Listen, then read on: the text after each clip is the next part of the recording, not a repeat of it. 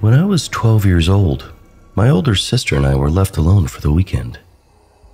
I was eagerly waiting for a friend to come and pick me up, but she hadn't arrived yet, and I was starting to get restless. Suddenly, there was a knock on the door, and I assumed it was my friend. So I hurriedly went to answer it without looking through the peephole first. To my surprise, there was a man standing there with a clipboard, claiming that he needed to check our gas meter. At the time, I didn't notice that he wasn't dressed like a city official. He was wearing a green and purple shirt with bold stripes, like the host of Blue's Clues. I was so preoccupied with my friend not showing up that I just told him, "Yeah, sure, whatever you need to do." He came in and immediately went up the stairs to where our bedrooms were and walked into the open door of my room, the typical girly girl room with pink and glitter. Thank God my sister came down the stairs at almost that exact moment. She said, "Oh, is that Daphne's dad? Why is he going upstairs?" And I complained about how Daphne wasn't here and was going on about how unreliable she was, when my sister cut me off. Wait, if Daphne isn't here, who is that?" I said, "He's here to read the gas meters." Her face turned white. She flung open the front door and dragged me out, hand clamped over my protesting mouth. She said, "Our gas meters are outside." Neither of us had a cell phone. It was the 60s, and obviously weren't going back in the house to call authorities on the landline phone. Then, my ever-resourceful sister had a stroke of genius. A man was walking right by our house and she motioned him over. She called out loudly into the house, "Oh, Dad, it's good you were home. A man from the city is here to read the gas meter upstairs." And just like she'd hoped, this man on the street said, "What are you talking about?" The man in the striped shirt heard us and bolted out of the house. The man on the street asked us repeatedly if we were okay, if we needed him to stay and wait in the yard with us until our parents came home. He was very sweet. We were so startled that we barely thanked him before slamming and locking the doors and windows. As irate as my sister was that I let someone in the house, she begged me not to call the authorities because my parents left her in charge and she was worried she'd be in trouble. I didn't want to catch any heat from carelessly allowing some guy in, so I was on the same page. 3 weeks later, a girl in our community went missing. Same MO. She was home alone and authorities found the door open and no signs of forced entry. My sister and I discussed our options, but deep down we knew we had no choice but to come clean. It was clear that the man who had come to our house was not there to check the gas meter. We told the police everything. I don't know if it ever helped, but they did tell us they had reason to believe it was the same man. They also tracked down the man who helped us on the street. Turns out we already knew him. He worked in the butcher shop. We just didn't recognize him. He was lifelong friends with the family after that.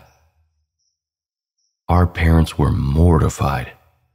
They weren't angry at us, just glad we were okay. They found the girl and say she'd been held for a few days and then killed.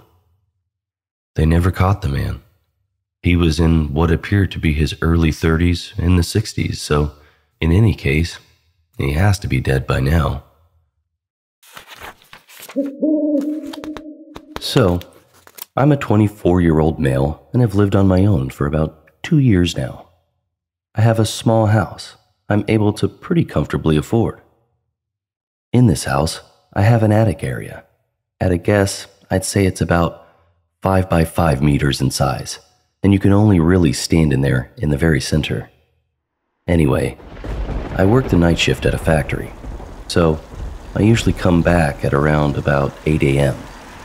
I was coming home last Thursday during a heavy storm. I got into the house and just went to sleep. When I woke up, I went on my phone and saw that I was so tired I didn't check my notifications. I have a Ring camera outside my door, which shows me anyone who would have come to my room. I saw that it had been tripped at 7:42 a.m. I got into the house at around 8 a.m. I checked the video and saw that it was a man. He was pressed right up to the door and was fumbling around with the door handle. He did this for about 10 seconds until he spotted the camera. Once he did, he very quickly scuttled away. This unsettled me, but didn't entirely creep me out or anything. I got up to go make some food and discovered something in my kitchen. My back window was open. I, of course, instantly began having the thoughts of a home intruder, but slowly chilled out as I convinced myself I had left it open. The rest of the day consisted of just noticing small things that didn't seem right and scaring myself. I had to leave for the shift at 10 p.m., and I was watching some TV at 9 o'clock-ish. I spotted something that made my heart leap into my throat. Out of the corner of my eye, I could see it. My attic entrance was slowly being slid open. I can so vividly remember that I began questioning my sanity. Surely I was just hallucinating or something. I looked over at it and absolutely saw something that made me so much more scared. I saw fingers wrap around the hatch and begin moving it more. I didn't know what to do.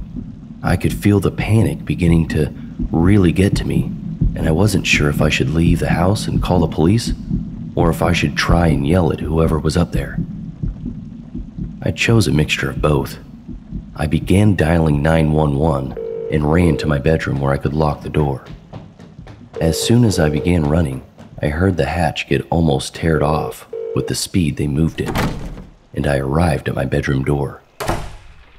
I looked down the corridor and watched for a second, seeing only a little slice of the blackness up in my attic, and I saw the human hands still holding on to the sides of my ceiling. I yelled, "Whoever is there, I am calling the police, and I have a gun." I do not own a gun. If you take a step out of there, I will shoot you. The adrenaline was really making my hands and voice shake, but I tried sounding as tough as I could. Then I saw something that I truly do not think I will ever forget. The hand slipped back into the dark, and then he dropped down. I slammed my door shut and locked it as quickly as I could. The call went through, and I was able to get on a line with the police, and they dispatched officers to my house. I told them I didn't know if the man was armed or not, and the dispatcher told me to stay on the line. I heard the man walking up to my door and rattling the door handle. He also seemingly went through my cupboards in my kitchen, as I heard a lot of commotion there. I don't know why he stayed. I would have just left the house, but he stayed right up until the police came in and arrested him. Apparently, he was a homeless man and was armed with a knife from my kitchen. He had recently been seen in the area trying to get into other houses. Truth be told, I'm very frightened to sleep still. I now sleep with my bedroom door locked and all my windows closed. I also sleep with a knife under my pillow. I know that this is unlikely to ever happen again, but I just cannot forget the way he dropped down from my attic. This happened a few years ago in my old one-person flat. I had a strange feeling that something wasn't right for a few days. I was sure that the food in the fridge was less than what I'd put back the last time, and I found pillows from my couch on the floor, among other things. I lived alone back then, so I thought that there wasn't anyone else with access to my flat. Well, one night, I woke up around 1 a.m, sweating and certain that I had woken up from a nightmare, although I didn't remember it. Since I was drenched in sweat, I decided to take a shower. I put my phone in the bathroom for music, turned on the water, and enjoyed my shower. A few minutes in, I heard the door move. I never closed it, but it still never moved. I took a look at the shower curtain and saw a shadow against it. A look at my phone confirmed someone was there, since I could clearly see a reflection in my screen that showed someone standing next to the shower curtain. It took a lot of effort not to scream and to act like I didn't notice anything, all while silently taking the shower head off its holder and turning the water all the way to hot. I'm still impressed with my quick thinking. Our water got really hot when you turned it all the way up, and a few seconds later, steam was rising, and the water hurt my feet flowing to the drain. I turned around, ripped the shower curtain open, and held the shower head right at the person behind. It was a woman, and she screamed in pain. I whacked her in the face with the shower head and jumped out of the shower.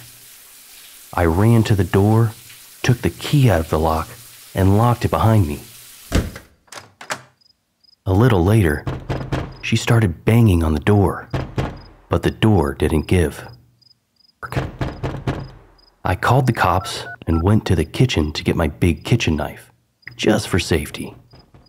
I felt like my throat was closing up when I saw it missing and realized there was only one place where it could possibly be right now. The police came and arrested the woman, who turned out to be the former tenant who was evicted for not paying rent. She had made a copy of the key and entered the flat when I was at work, and sometimes at night.